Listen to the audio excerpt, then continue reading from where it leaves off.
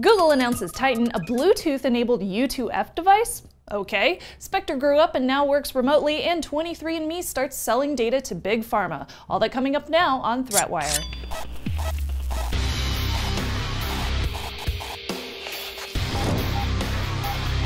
Greetings! I am Shannon Morse and this is ThreatWire for July 31st, 2018, your summary of the threats to our security, privacy, and internet freedom. Our Patreon is over at patreon.com/ThreatWire, and that is always the best way to support the show and will help us reach our next goal. So if you want access to exclusives, including our brand new Discord server, make sure to check out the Patreon link in the show notes below. And special thanks to our newest patrons, including Forrest, Omar, Thepchaya, Cameron, Kyle, James, Daniel, John, and Christopher. And now, on to the news. And first off, it's all about Google. So about a week ago, Google announced that out of their 85,000 employees, none of them had been phished or hacked since they implemented physical security keys as the default for each employee to use. Physical hardware token keys use multi-factor authentication to allow a user to log into an account.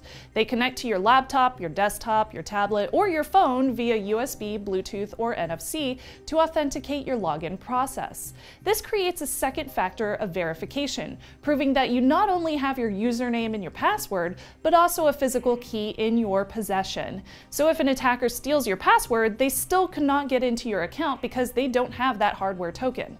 This protocol is different than two-factor authentication apps or codes that are sent to your phone, which can be intercepted by an attacker if transit is used incorrectly, or they could be stolen with a cloned SIM card, and that's a serious problem. Physical keys are more secure due to this reason. Now, this universal second factor is an open standard protocol that allows these security keys to work, and two different companies started this whole trend and this whole protocol, Google and Yubico. Now, they were joined by a whole bunch of other companies, which also chose to adopt the standard for security keys called the FIDO Alliance.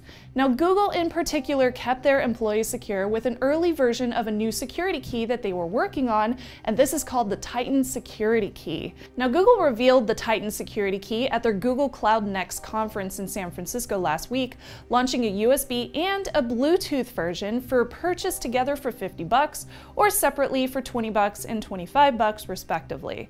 They are going to be available to Google Cloud customers first, and then they'll be released to the public via the Google Store. Google says that this new security key has firmware built in to verify its integrity whenever you use it with a store that accepts U2F. Now, how does the key differ from Yubico's YubiKey? Well, YubiKeys offer USB-A, USB-C, and NFC capability, and they come in various sizes and price ranges, but they do not offer a Bluetooth option. How strange. Now, in a blog by the CEO of Yubico, the company explains that a Bluetooth YubiKey model would not meet their standards for security, usability, and durability due to the need for batteries and poor pairing experiences, plus less security than USB or NFC. And with the recent Bluetooth flaw that affected secure, simple pairing and low-energy secure connections, and that is exactly what Tighten uses, it comes with no surprise that Bluetooth should be seen as vulnerable. Now, Google claims that they want to offer more options to consumers, they do not want to compete with Yubico, and they have been advocating for the use of security keys for, honestly, quite some time. They also require security keys for their Advanced Protection program if you are part of that program.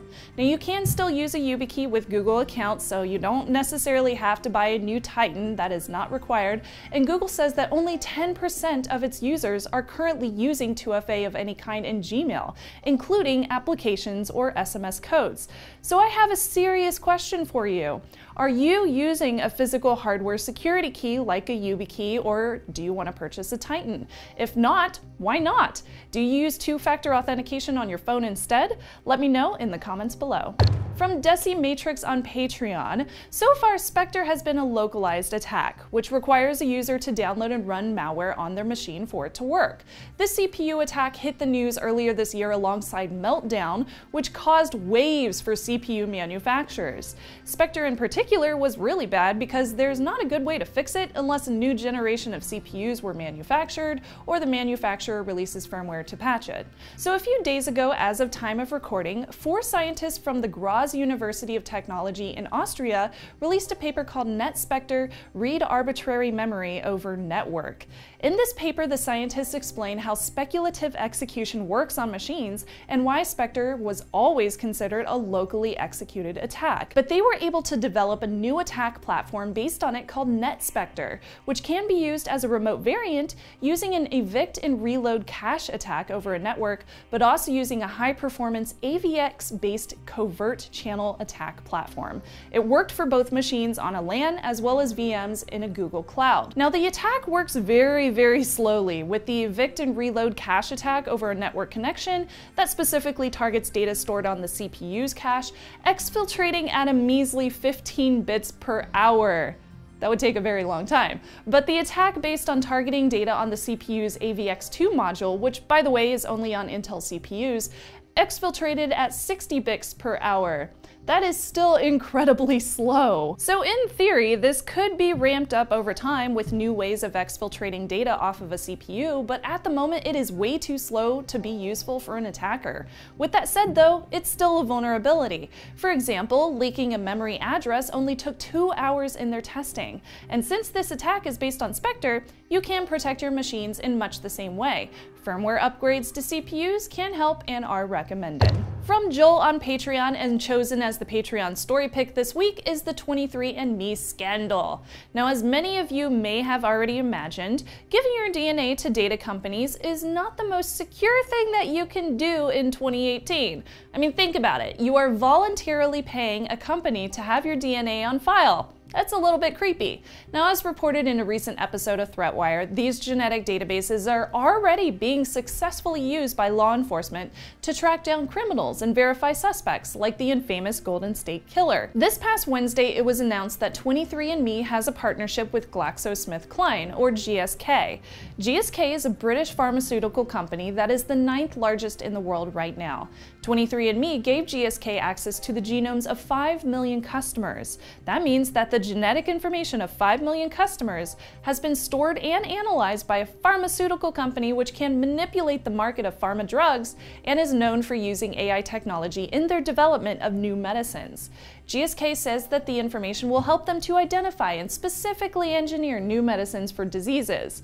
Now, the two leading scientists, Hal Barron and Richard Scheller, sealed this deal for $300 million for 4 years of access to the database. 23andMe is one of the world's largest private genetic database services, and they reportedly are using the information to innovate new medicines and cures. 23andMe gathers genetic information from customers by collecting little samples of saliva, and a year ago this information was determined to be accurate enough to sell customer reports about whether or not they had risks of developing certain diseases by the FDA. According to the CEO of the company, Anne Wojcicki, there is a way for customers to opt out of having their information sold to the pharmaceutical company, and yet 80% of the users opted into the use of their genetic info. This possible opt-out situation is very reminiscent of the Facebook data trading scandal that has been flooding the news for months.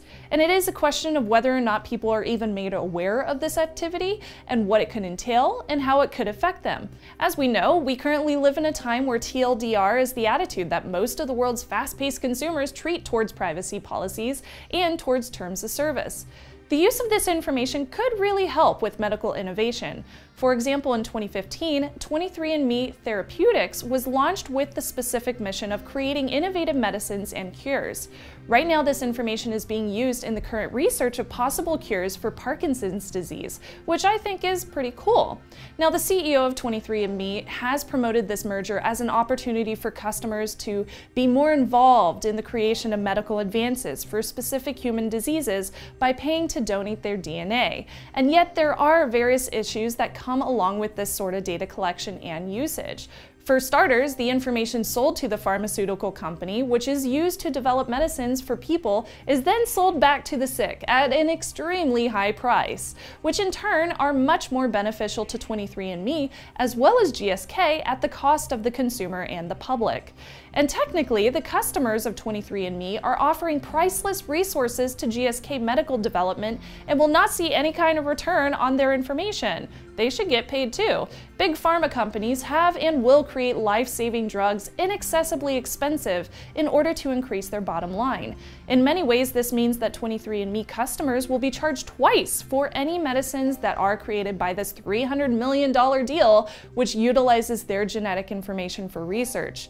Now, as stated by the motherboard, quote, "The first time they paid for the DNA sequencing service. The second time they pay for the medicine that it helps create. A more equitable solution, according to Peter Pitts, the president of the Center for Medicine in the Public Interest, would be to pay 23andMe customers for their genetic data when it is used in research." Although customers can withdraw, the company stated that any research involving your data that has already been performed or published prior to our receipt of your request will not be reversed, undone, or withdrawn. Yet, if they have not yet used the information of customers which opted out, they will throw out the saliva and not use it for further research. All of that being said, both companies have stated that the data security is extremely important to them, and they have very strict security practices in all transferring and use of data, and that they use encryption at all times. But of course, we have heard companies say that before, and then they have huge security breaches, so can we absolutely trust them? Probably not. Patrons, make sure to share your favorite security stories in the community tab or on Discord. And every Friday, I will pick 3 or more top stories for a voting poll that patrons can vote on to be included in next week's show.